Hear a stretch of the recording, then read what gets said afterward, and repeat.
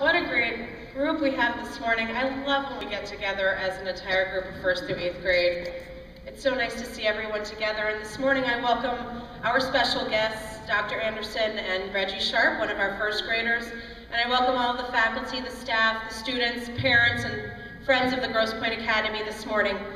We are pleased to be together this morning to celebrate the life and history of Dr. Martin Luther King Jr. And we get together every year, and you've been working in your classroom, I know later today. You will be talking about Dr. King, and on Monday we are not here in school, and who knows why. Celesta? It's Martin Luther King Day, and it's an observance of all of the wonderful things that he did during his life, and those are the things that we have been learning about in school and will celebrate today. Reggie Sharp, one of our 1st graders here in Mrs. Carley's class, is going to open the morning with a recitation of Dr. Martin Luther King Jr.'s I Have a Dream speech. And last year he did this for our 1st through 3rd graders in the lower school and their kindergarten buddies. And when Reggie was in kindergarten, and he read the speech. And this morning he is going to recite it for you. And I think you will all be incredibly impressed. Reggie?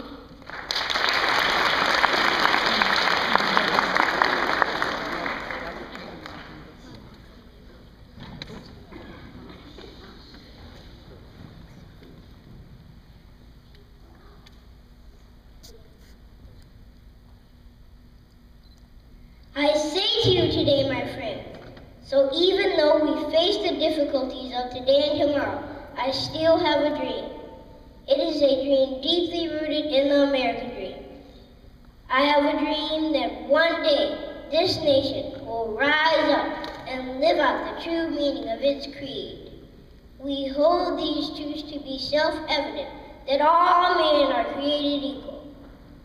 I have a dream that one day, on the red hills of Georgia, the sons of former slaves and the sons of former slave owners will one day live in a nation, will one day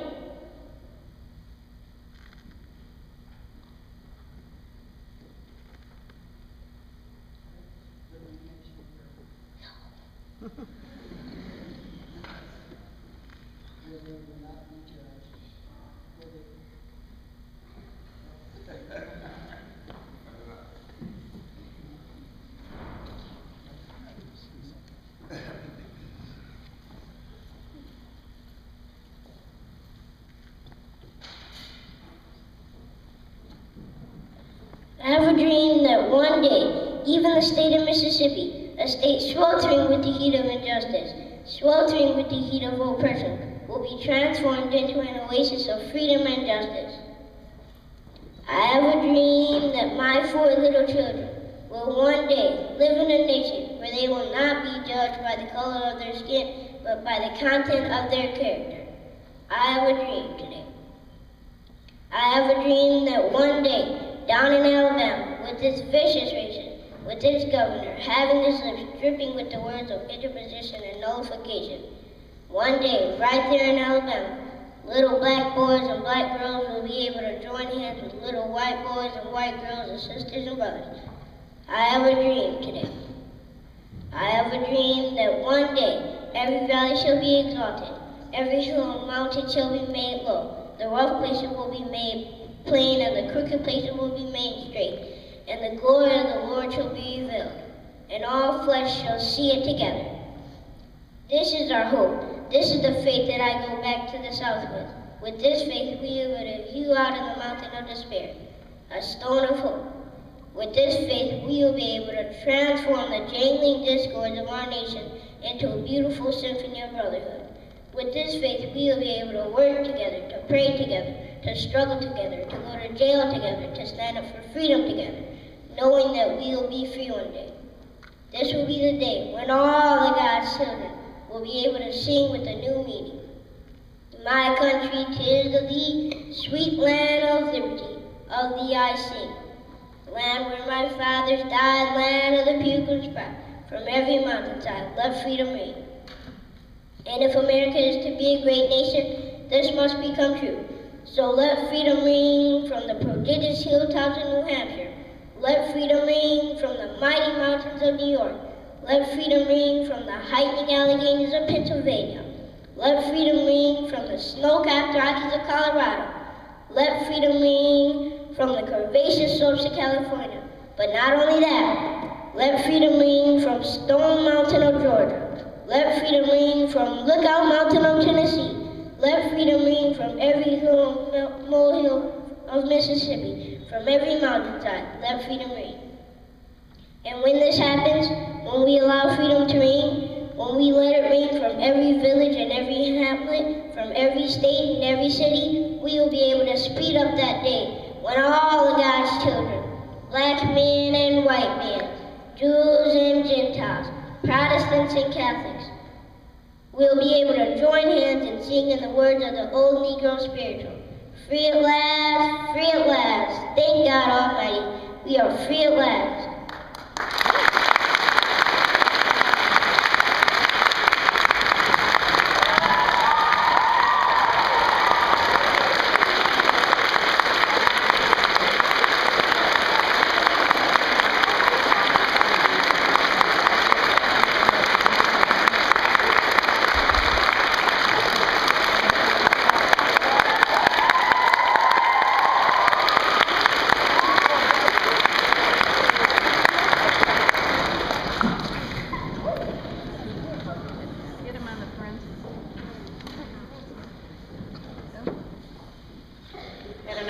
But that was just incredible, and I was very touched. Reggie, you've made us all very proud, and your parents proud, and your grandma, and all of your friends. Congratulations.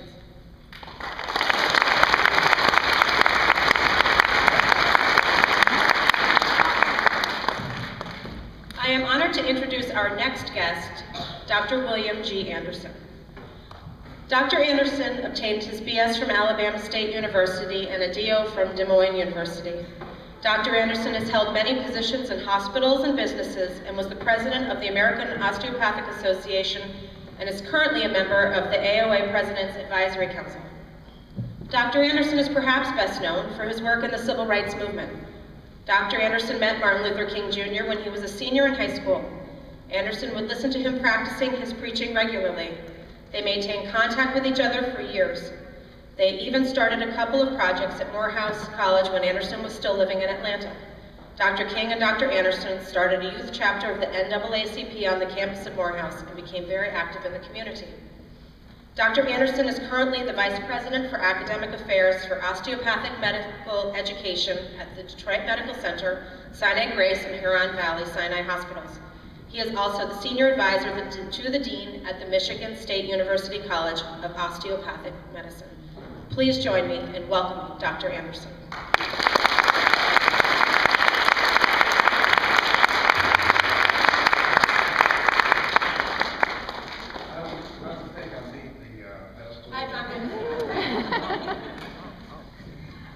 Thank you so much for that very kind introduction, and I'm thrilled to be here. I got lost, by the way, although I have lived in the Detroit area since 1963. There are parts of Detroit that I managed to avoid for whatever reason, and this is one of the areas I guess I did not frequent. But anyway, I'm very happy to be here and happy to see so many of you here. And when I got a call from Dr. Sharp saying, I want you to come out to Grosse Pointe Academy to speak to some of the students there, I said, where is that? He said, the Grosse Pointe Academy, that's in Grosse Pointe. I said, well, I need better direction than that. So I got the address and put it into my GPS. All of you have GPSs now, don't you? And you think it can take you where you want to go. Well, I think this one took me to St. Clair Shores. It got where Grosse Pointe Academy was, or is. But anyway, let me share with you for a few moments, and incidentally, I was given a time frame of about 30 minutes with a few minutes for questions and answers, and it's kind of difficult for a Baptist to stay within a time frame of 30 minutes. And I am a Baptist. I'm very proud to say my pastor, Charles G. Adams, I don't think he has a sermon that is as short as 30 minutes. I'm not a minister, but having been influenced by a number of ministers, I have a tendency sometimes to exceed all the bounds of a reasonable time. But there are a few things, though, that I want to share with you that I want you to remember. And this is going to be very difficult for some of you to follow, because I am going to take you on a journey that started with my birth, December the 12th, 1927 in Americus, Georgia. Now somebody's saying, oh my God, 1927, I did not know Columbus had discovered America by 1927. Well, it was a long, long time ago, so last year, I would ask you pretty soon, how old am I if I was born in December 1927? Yeah, you. I'll ask in a few minutes how old I am. But anyway, one year and a month later, actually it was more like almost 2 years, but a year and a month later, Martin Luther King Jr. was born. I was born in Americus, Georgia. He was born in Atlanta, Georgia, about 150 miles apart. We didn't know each other then. Of course, it was many years later when we got to know each other. But the fact that we were both born in Georgia during the same era, America was not vastly different, 1927 to 1929. So although we were 150 miles away, we shared the same experiences growing up. We lived in a society where segregation and discrimination was the law. Put a pin there. Some years later, I went on to get my education in the America's public school system. He went on to get his education in the Atlanta public school system, and that became significant later in our lives. Because after I finished high school, I went to college in Fort Valley State College, which is in the middle of Georgia, and World War II was just underway. And being the patriarch that I was, I volunteered. Would you believe I volunteered for the United States Navy? They said, well, the Navy and not the Army. I had seen some promotional videos about the Army where those troops were crawling around on their bellies and they were shooting machine gun bullets over their head. I said, no, I don't want to crawl around on my belly and get shot at. I want to get a nice clean ship with nice clean sheets and a nice crisp white uniform. So I volunteered for the Navy. I stayed in the Navy for 2 years fighting for my country. Remember, I was born and reared in a city that you could define segregation and discrimination by that city, but at the same time, I was willing to volunteer and fight to preserve what we had in America. Because we felt as though, as bad as it may be, this was home. And later Martin Luther King Jr. would say, America is yet the best country in the world, and I believe that till today. When I got out of the Navy, I went back to college. Now I think I've been everywhere and I have done everything and I know everything. And some of you who were in service for a couple of years, you might feel the same way. I went back to college and finished college, and there on the campus of Fort Valley State College, there was a lady by the name of Norma Dixon. You're not going to remember her name, but I hope that you remember something about her, because she is who is responsible for me being the person that I am today. Because when she saw me, she later described it to one of her friends like this: you see that boy walking across the campus like he owns this college? She says, yes. He ain't nothing. He ain't got nothing. He ain't gonna be nothing, but I'm gonna marry him and make something out of him. Now, any of you boys, any of you men who think that you make decisions relative to who you marry and what you become, let me explain it to you. I am a living witness. Had it not been for her and her determination to make something out of me, I probably would be down in rural Georgia right now picking cotton and shaking peanuts. But how prophetic that this lady, Norma Dixon, would see me and decide, I'm going to marry that fool and make something out of him. Now, some of you ladies might say, she was a brave woman. I've seen a man that I kind of like because he looks kind of cute, but I don't think I can make anything out of him. But she saw something in me that perhaps I did not realize myself. Now, how prophetic. We went to her home in Atlanta, and it is coincidental that her brother was an aspiring preacher. Martin Luther King Jr. was an aspiring preacher. They were the best of friends in high school at David T. Howard High School. If ever you go to Atlanta, look up David T. Howard High School. They would come to my mother-in-law's home and they would practice that preaching ad nauseum. At one point I said to him, "Why don't you just shut up?" Can you imagine? Future world leader, Nobel Peace Prize winner, PhD, outstanding preacher, and I'm telling him, "Why don't you just shut up?" That did not deter us from becoming good friends. We stayed friends to the time of his death. He went on to get his education at Morehouse College. I also attended Morehouse College. We did a few things on campus there. Then we went our separate ways. He went on to Croce Theological Seminary, went to Boston University, and I went on to Moore University. I became a physician and he became a minister. Put a pin in that. How prophetic. Now I have met the man who would become the Martin Luther King Jr. and give that I Have a Dream speech. I met him long before even he knew that he would become that world leader and the Martin Luther King Jr. Before I went off to medical school, I went to mortuary science school. I did not want any of you to go out of here now and say, "That doctor came to talk to us and he had been a mortician." Don't tell anybody that, because I don't do surgery anymore. But there are those who think that if he was a mortician, he might forget whether this is a dead or alive that he's working on. So I want you to know that I put that aside. But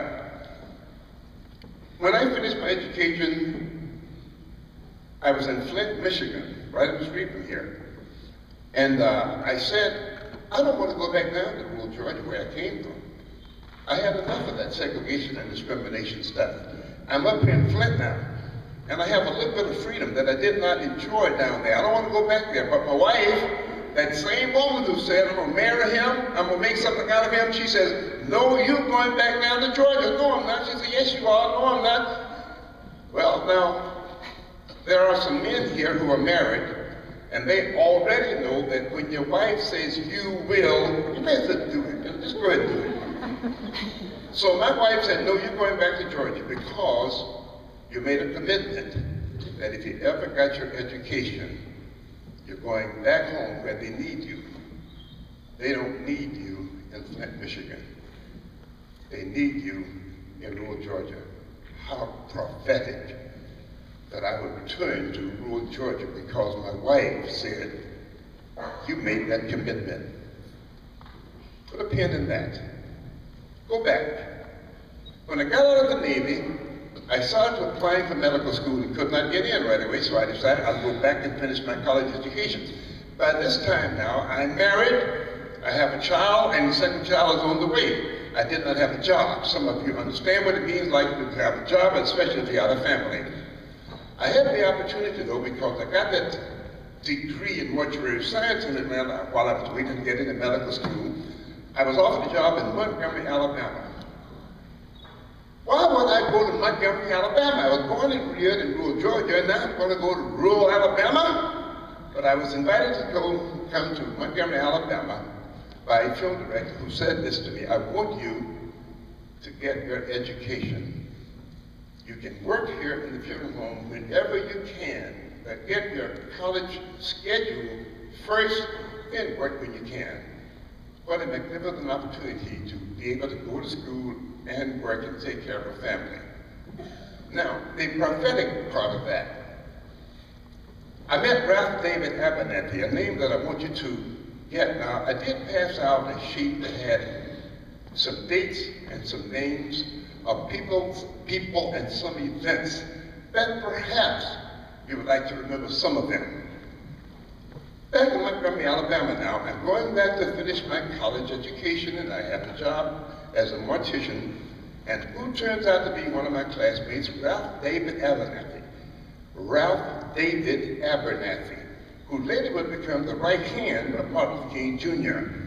He did not know of his future, nor did I know of his future, and he did not know Martin Luther King Jr. as well as I did. He had only heard of him as a preacher. Another coincidence, I joined Dexter Avenue Baptist Church while I was in Montgomery, because there was a minister there by the name of Vernon Johns, who was one of the outstanding preachers of his day. This is 1948. And later, when I graduated from Alabama State College, now a university, a couple of years later, who is called there to be the pastor? Martin Luther King Jr. Get that. Both of us wound up in the same church in Montgomery, Alabama, both of us from different parts of Georgia. He did not know Abernathy, Abernathy did not know King, I did not know Abernathy, and knew King very little. But all of us wound up at one time or another in Montgomery, Alabama. They became good friends. Montgomery also became the focal point of the Montgomery bus boycott. All of you are familiar with that. You all have heard of Rosa Parks, who was the spark for the Montgomery bus boycott. They were successful. It went on for about over a year, where the people decided, I'd rather walk than be discriminated against, be segregated in this manner. How prophetic now. Montgomery, Alabama became a focal point of the civil rights movement. And four of us who became intimately involved in the movement were in Montgomery. I was there, Abernathy was there, King was there, and Rosa Parks was there. Now, go back to when I went to medical school and finished, did my internship in Flint, and my wife made a decision for me that I was going to return to rural Georgia. I went back to Albany, Georgia to practice. Another name that perhaps you will run into at some time or another is that of C.B. King, Shabine King. Not related to Martin Luther Jr., but he was a different King family, but he was an outstanding lawyer who had elected to practice also in the rural South. I was looking for a place to practice. Now I have my medical degree, and I finished my internship, and I got a license. I am somebody. But my wife said, you're going back down there to rural Georgia. And in talking to people as to whether or not this is the best place for me to practice, C.B. King, Shabine King, said to me, Albany will be as good to you as you are to it. I want you to remember that, kids. Wherever you come from, don't forget where you come from. And when you get your education, go to where they need you. Go to where they need you. And that place will be as good to you as you are it. You never lose anything by giving of yourself. So I'm in Albany, Georgia now, and a civil rights movement started that I had not anticipated. I did not plan it. I was not the organizer. It was students like you almost. These were members of the Student Nonviolent Coordinating Committee, primarily high school students, but also there were some elementary school students. And I had children that ranged in age all the way from 12 down to 2 months. Every one of them wanted to become involved in the civil rights movement, including my 2-month-old. Well, she really didn't know it. She wanted it, but her brothers and sisters were telling her, you got to get involved in this. Well, the movement started in Albany that became the focal point of the civil rights movement. Remember, Montgomery was the first, and that was back in 1955. The second one was in Albany, Georgia, and that started in 1961. Civil rights activity was sweeping the nation. There were demonstrations all over the United States. You say, why was that even necessary? Didn't I read about Abraham Lincoln, who in 1863 signed the Emancipation Proclamation that legally ended slavery? Yes. It changed slavery legally, but it did not change slavery in the hearts and the minds of people who were still living throughout that era. And for those of you who have not seen that movie, I recommend the movie Abraham Lincoln. Go and see it. It is historically correct, and it is very, very worthwhile you seeing. The title of it is Lincoln. Make sure you get to see it. So here we were in Albany, Georgia, with the students now leading demonstrations, getting black people who had been historically excluded from having the privilege of voting. They were leading them to the polls to register and vote.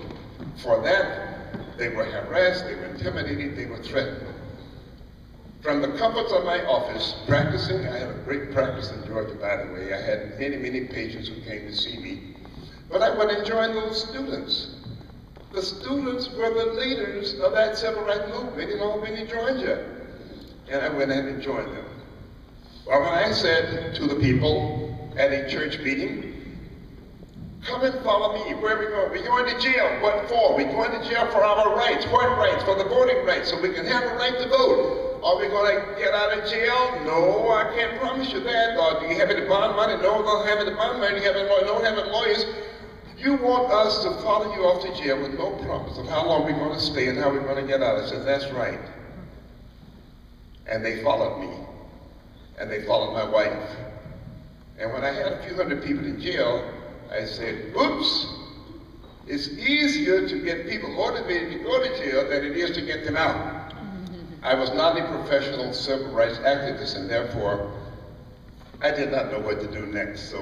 But, flashback, I remember Martin Luther King Jr. I met him when I met this woman who married me, and her brother was the best friend of Martin Luther King Jr. We became friends years ago, way back in the mid-1940s. I remember him, and now he has had a successful Montgomery bus boycott, 1955, 1956. And then I also remembered Ralph David Abernathy. When I went to Montgomery to finish college in 1947 and 48, there was Ralph David Abernathy. These two people now were world leaders, and I was able to get on the phone and call them. Now, what does it say to you? It says, make friends at every opportunity. Make friends. Everybody you meet, make a friend. You never know when you will need and use that friend that will be of help to you. So when I called Martin Luther King Jr., Ralph David Abernathy, oh yes, we remember you. You told me to shut up one time. I said, yeah, that's me. But now I need you. And they came down to Albany because I needed help to get these people out of jail. I'm almost finished. Raise your hand when my time is up. Where is it? I'm getting on. All right.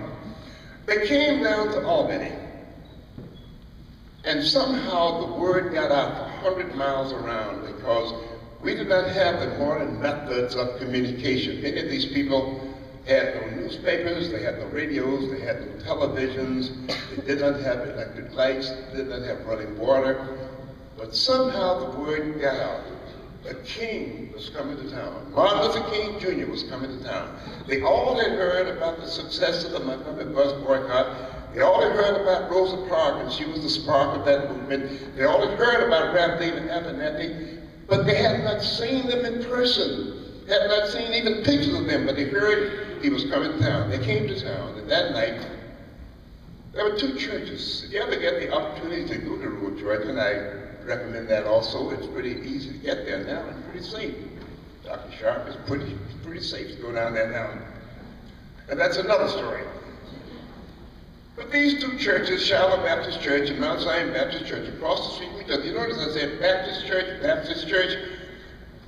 The only thing that black people owned as an institution where people could gather together were in the churches. That was it, in the churches. There were no community centers, there were no auditoriums. The only place they could congregate was in the churches. So Martin Luther King Jr., with a few of his compadres, came down to Albany, and he said, I came there to give a speech. He spoke in one church, and as he was going to his seat, I said to him, you've got to go across the street. And he gave me all the reasons why he couldn't. He was tired, he had too many engagements the next week, his calendar was full. But I'd say, these people have waited for 100 years. Put a pin in that, 100 years. Emancipation Proclamation was signed in 1863.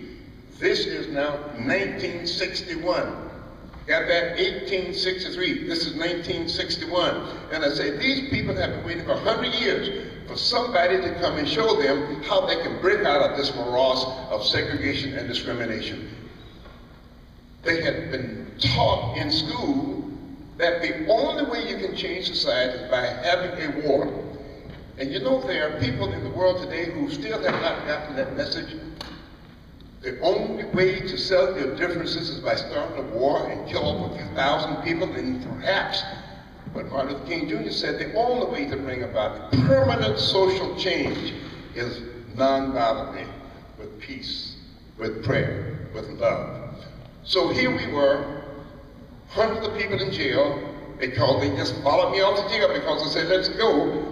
And now I got Martin Luther King there speaking, and after he finished in one church, they go to the other church because they have not heard you. He dragged himself across the street. He was tired because he had a very heavy schedule. He took Rev. David Abernathy with him, and Y.T. Walker, and a number of others that you will hear about later on. But anyway, that night, he spoke in 4 churches full of people. I mean, full to capacity, overflowing.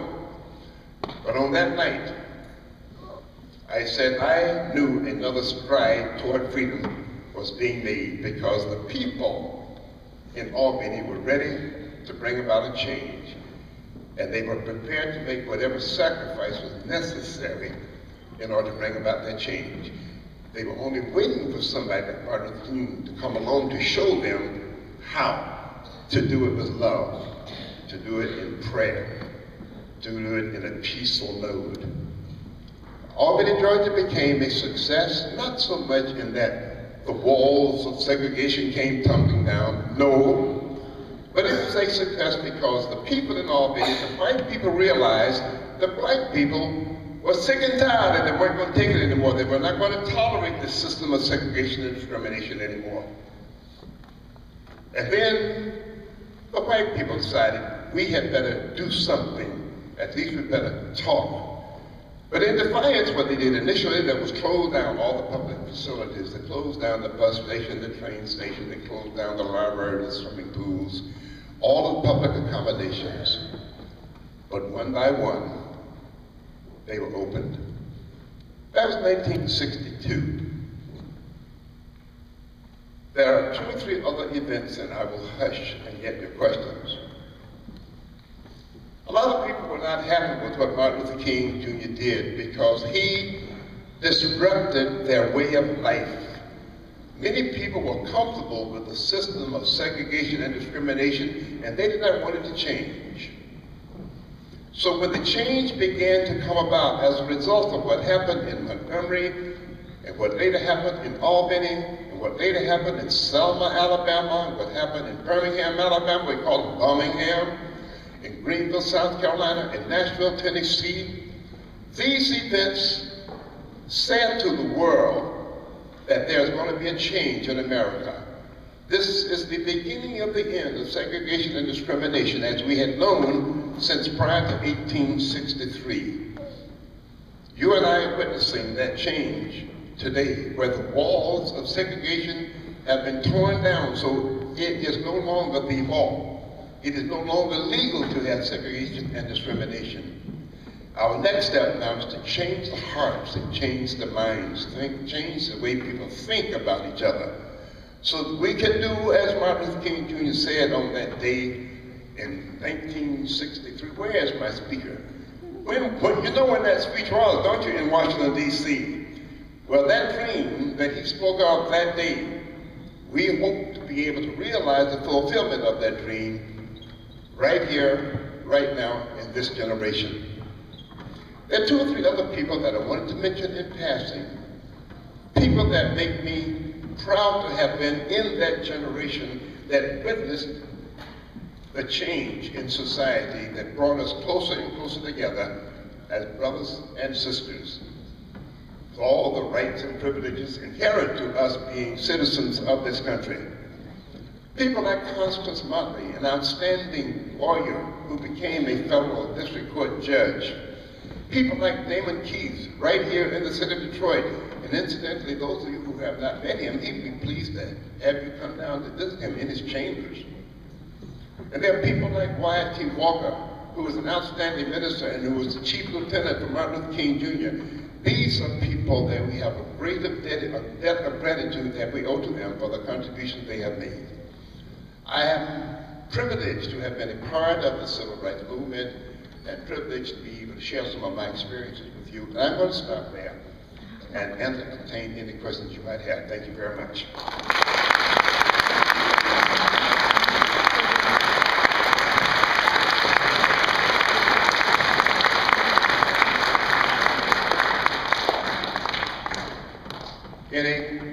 Yes, you have a question? Whenever you were doing the civil rights movement, was the Ku Klux Klan ever like attacked? Whoa, good question. He wants to know about the Ku Klux Klan. Where were they during all of this, huh? The Ku Klux Klan was very much alive in those days, mind you. Let me mention 2 or 3 things that the Klan did to try to disrupt the movement. Number 1, if you ever go to Albany, Georgia, let's please, somebody go out to Albany, Georgia, and see my home down there. And there's a civil rights museum down there that kind of gives the story of the Albany movement. But 1/2 block of where I lived in Albany, Georgia, was a big open field, and the Ku Klux Klan held its rallies there regularly. The burning crosses and the stupid hats, the dunce hats. They did that with an attempt to threaten and intimidate us, to discourage us from what we were doing. It didn't work. The Klan, though, was well known for trying to disrupt the movement toward freedom by threats, intimidation, and in fact by murder. Let me mention a couple of major events.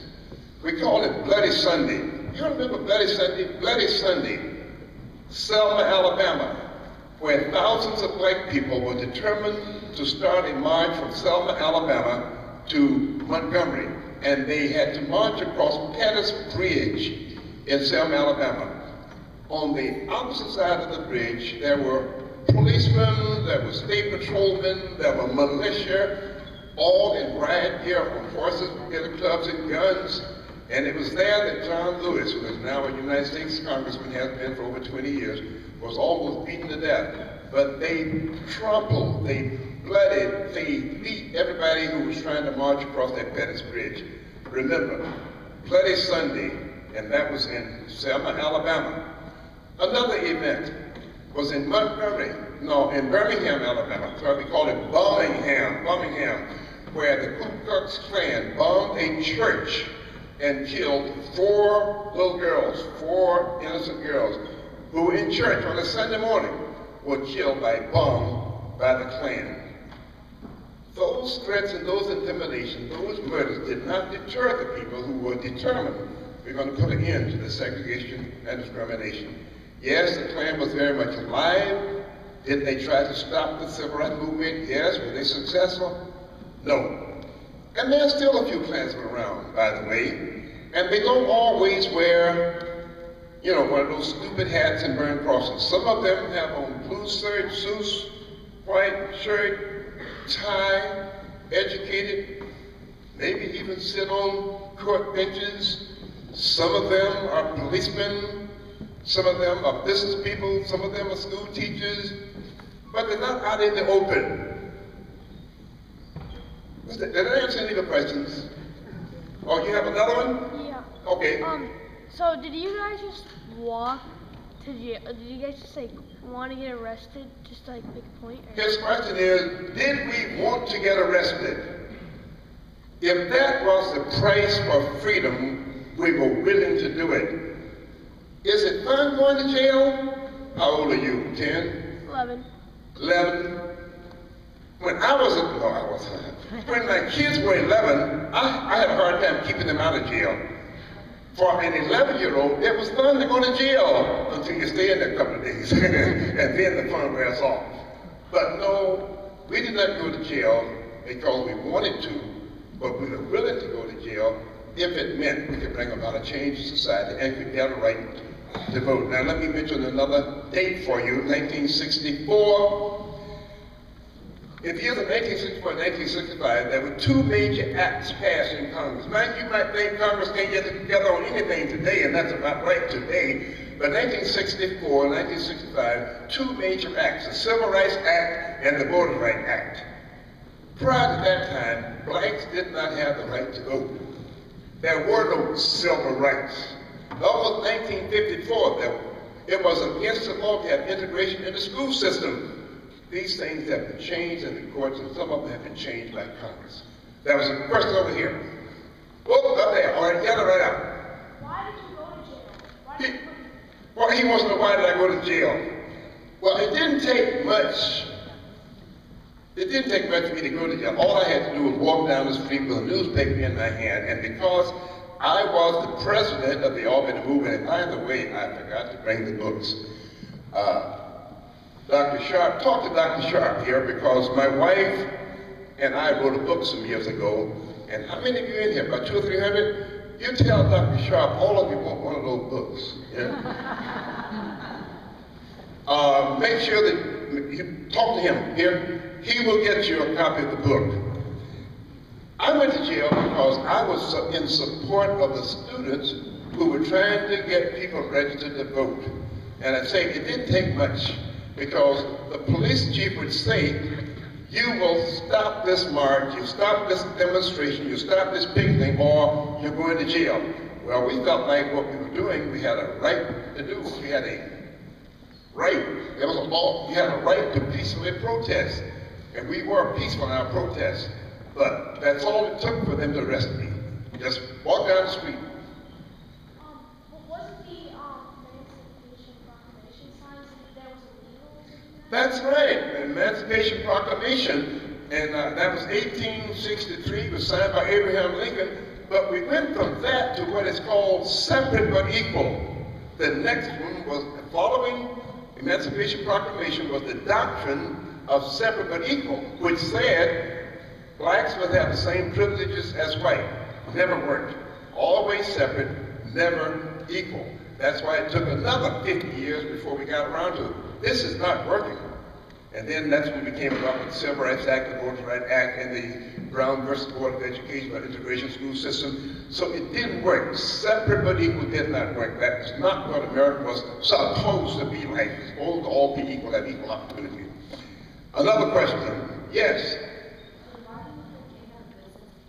Have what? Oh, good sense of humor.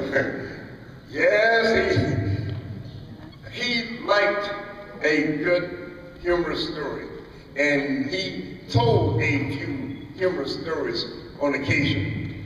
And he was an ordinary person.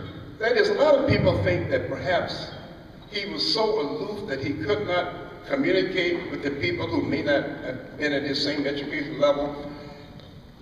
I have some pictures, by the way, and I think a couple of them will be in the book, where he actually would have a good time in a pool room with the boys, if you would.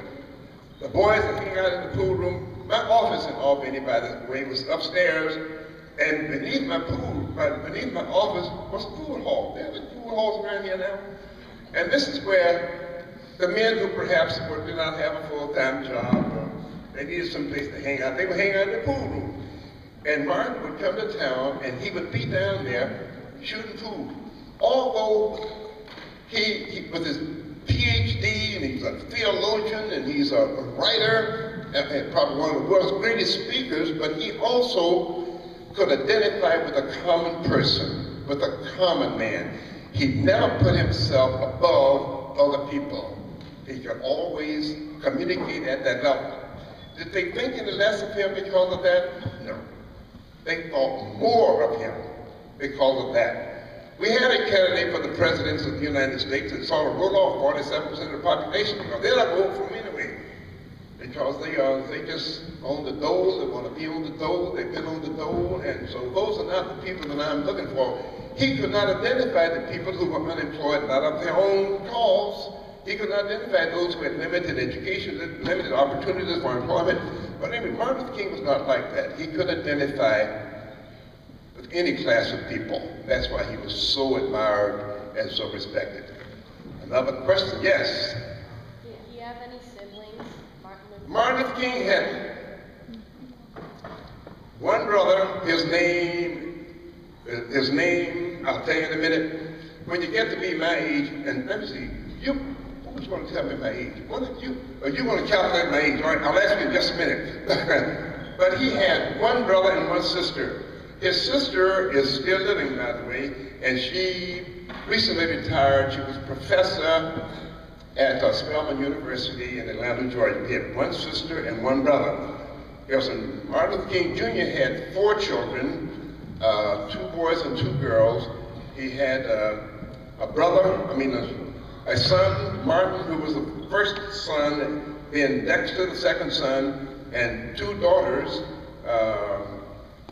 They are Bernie and Yolanda. Now, for those of you who have the opportunity to do it, let me tell this to the teachers and the principal. Each Thursday during the month of February at Michigan State University, I bring distinguished scholars, primarily African American, to the campus at Michigan State. There are not a lot of us who are active in the movement still alive today. How old you say I am? Who would calculate my age? How old am I? 85. She's right. Oh, great. Give her an A in math. There are not a lot of, there are more people dead my age than alive here. So there are not a lot of us. But anyway, I want you to know that much of what questions that you have are included in the book that Dr. Sharp is going to get for you, and all of you who get to him, he'll get you a copy of that book. Now then, your question was? Why did they ever help him out when he was doing any speeches or Did he do what? Did his brothers and sisters ever help him out? Oh, did his brothers and sisters? Mind you, his brothers and sisters were quite young.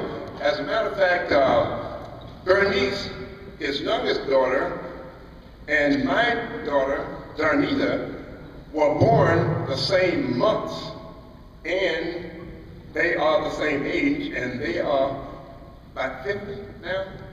About 50 now. And I see he had two sons and 2 daughters, and both of the sons began to preach somewhat. One of the daughters, Yolanda, became an actress, and the other daughter, Bernice, became a preacher, a very good preacher. And Martin's sister was an educator. And his brother died and was also a preacher, but he died at an early age under mysterious circumstances. He drowned in the pool in his backyard. I'll think of his name later on. Your question, then yours. Yeah. Did Martin Luther King have a favorite suit? Soup? No, suit. Oh, suit, yeah. It looks like he never changed suits because all of his suits were the same. All of his suits were like blue serge, we call them. Was a dark blue, white shirt. He didn't always wear a striped tie, but he was a conservative dresser. He always wore a suit. Now, his favorite clothing store in the Detroit area was Harry Sullivan. Harry Suffren. Huh? Suffren.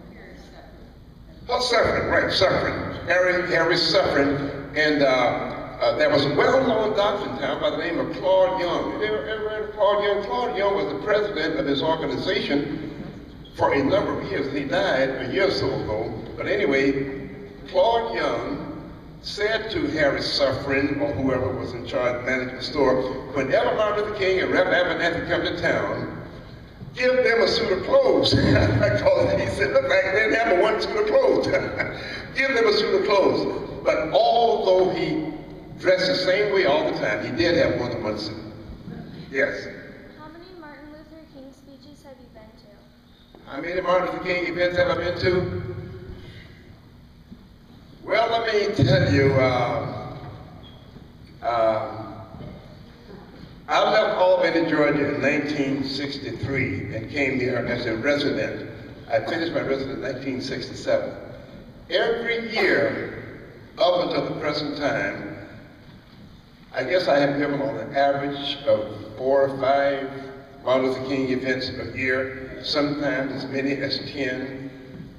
But I'm getting old. You know that? In a row. So I'm not doing as many now as I have in previous years. I've done a lot of them. I lost count.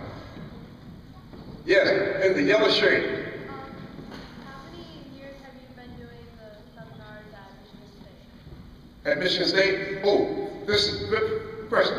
This is the 13th year. The 13th year, and this year, starting next month, I have as speakers Donzalea Abernathy. Now, Donzalea Abernathy is a daughter of Ralph David Abernathy. By the way, every Thursday during the month of February, if you can bring a class up there, we'd love to have them.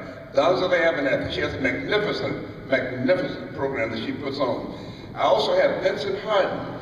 Vincent Harden is a Mennonite. He's a writer, a lecturer, a theologian, a preacher, a historian. He's coming. The last one I have is Jim, the original Freedom Rider. I have to think of his name. But anyway, those are the three for this year. In previous years, we've had Dick Gregory, we've had Joe Lowry, we've had just everybody I could think of who were active in the movement over this past 13 years. But 13 years we have been doing it, and we'll continue to do it as long as I'm able. Up at the top.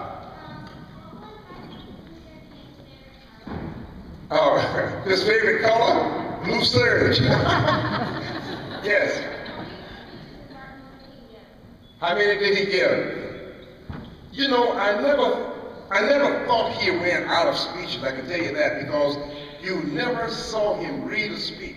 By the way, in case you noticed, you've seen the videos of I Have a Dream. You did not see him reading that speech. One night, periodically we would go on these whirlwind tours, and I went with him to see if I could keep up with him. We went to New York, and that one night, he gave 7 different speeches in 7 different churches in one night.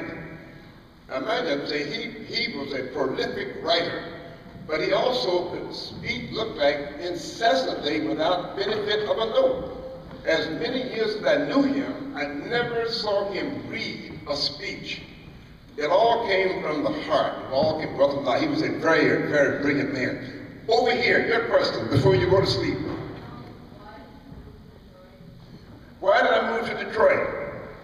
I can tell you this, if I could have gotten a residency in Georgia, I would not have left Georgia, because I still love Georgia. Georgia on my mind, though.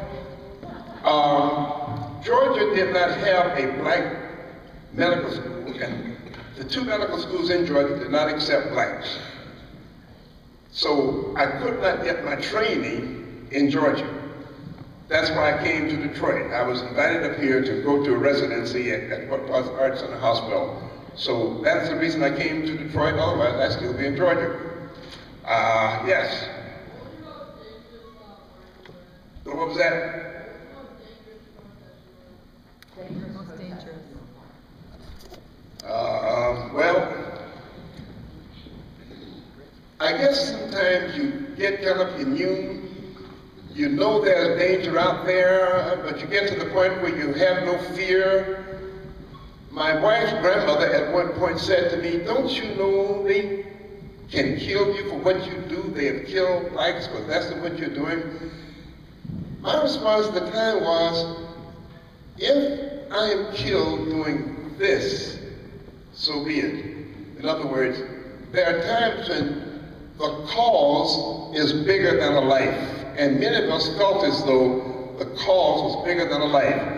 In the early days of the Freedom Riders, Diane Nash was one of the early Freedom Riders, and I will think of Jim's name pretty soon. But anyway, they were on the bus leaving Nashville going down to Alabama.